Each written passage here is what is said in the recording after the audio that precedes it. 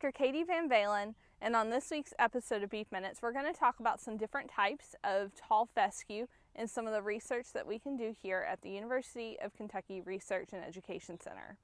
So tall fescue is a grass that's grown widely across the bluegrass state and throughout the southeastern United States, and it's most commonly known in the cattle industry for its ability to cause fescue toxicosis, which is a collective of symptoms that result in poor growth, retained winter hair coats, also some reproductive impacts. And so it's kind of got this negative association with fescue toxicosis. And the reason that that plant can cause fescue toxicosis is because the fescue contains an endophyte, which is a fungus that grows inside the plant that produces ergoalkaloids. And those ergoalkaloid compounds are what causes the fescue toxicosis symptoms in our cattle. And so a lot of work was done to try to figure out could we remove that endophyte. And what we found was that endophyte had a lot of positive attributes for the plant.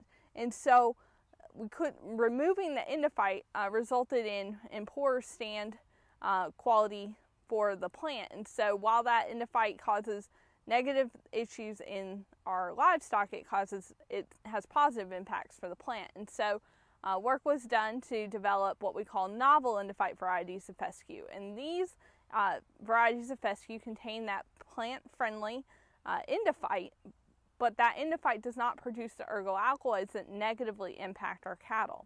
So here at the University of Kentucky Research and Education Center, we have 16 2-acre paddocks that we have established, half of those with a novel endophyte variety of fescue and half of those with a traditional endophyte infected variety of fescue that produces the ergoalkaloids.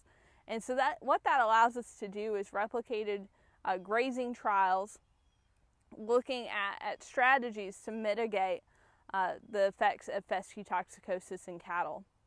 So out here this summer, we've actually got a group of developing heifers, and all of those heifers have cow manager tags in their ears.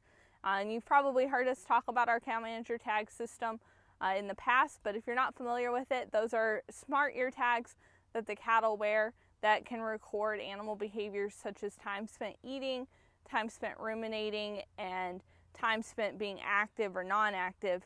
It also can detect ear surface temperature. And so we've got these heifers, half of those are going to be on our endophyte infected fescue and half of those are on our novel endophyte fescue this summer. And while they're out here grazing, we are collecting all of that data on them every single day.